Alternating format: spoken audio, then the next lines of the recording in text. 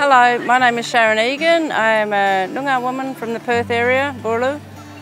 I'm in Sculpture by the Sea this year, making a group of balga, commonly known as the grass tree, and we're doing workshops with the public to make the leaves for them because there's so many.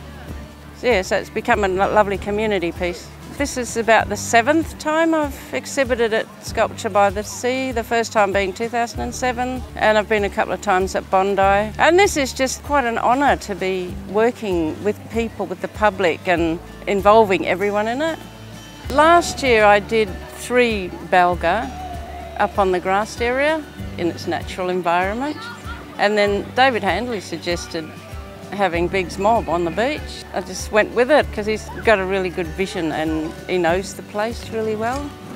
He knows what looks good where, and it really works because it's stark contrast with the white with the black and then the ocean in the background. It's just stunning.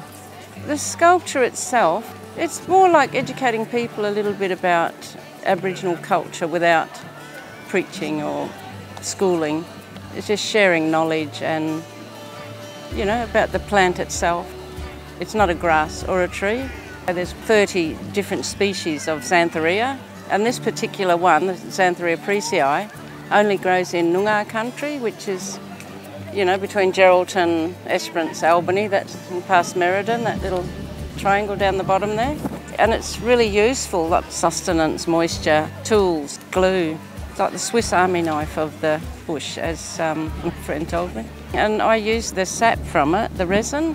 I use it in my painting, so it brings people in to be a part of it. And people are they're just wrapped, pardon the pun, like wrapping the wool around the hay, it's just meadow hay, to make the individual leaves. And you get people coming down and finding theirs amongst it, and especially little kids, they take a photo of it and then come back later and try and find it. Yeah, and so everyone becomes a part of it, so it's not us and the art, it's our art.